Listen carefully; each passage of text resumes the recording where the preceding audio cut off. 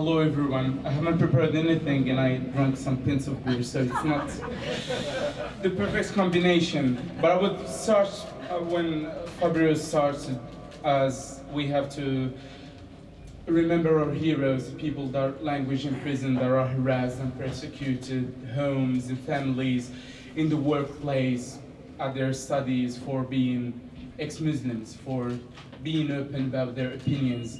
And I won't lie, I always feel depressed when I receive all those emails from people around the world that suffer so much for just being open about their opinions and leave religion behind. Today I'm happy that I can be here today and we can have a public, sort of a public event that we celebrate the 8th anniversary of the Council of Ex-Muslims.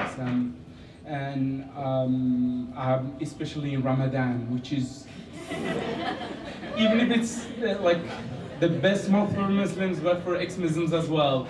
We're always, I remember in Morocco, we always gather in houses of some fellow ex-Muslim and ate together in silence, hiding, like closing the windows, closing the doors, trying not to have any food cooked, like we cook by night so not have the smells and all that. And this is the month where we have the best conversations, the best like kind of social interaction between atheists, like looking for some place to get alcohol and all that. So yeah, so I'm really happy today. I'm really happy that I'm involved with the Council of Ex-Muslims. I'm really happy to see you all of you here today, because it means a lot for me.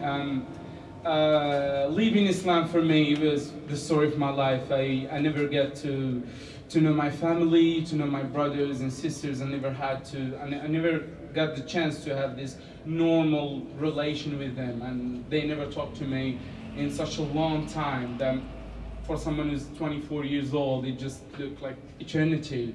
I don't remember the voice of my mother anymore, and this is the price of me leaving Islam. And I hope that maybe the next generation will have to pay that price for leaving Islam.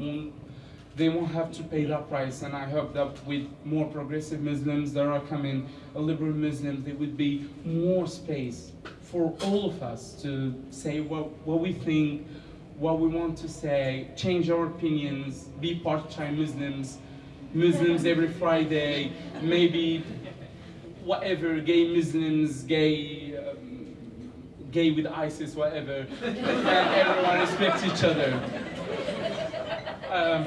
What am I gonna say? Yeah, I really like appreciate that you're here, and I would be really happy if all of us would do something, even the smallest step, to push this battle for universal human rights, for the right to think and the right to say what we think, and the right to everyone to have a decent life, whatever their opinions are, whatever their far right or ISIS, whatever, to live in a state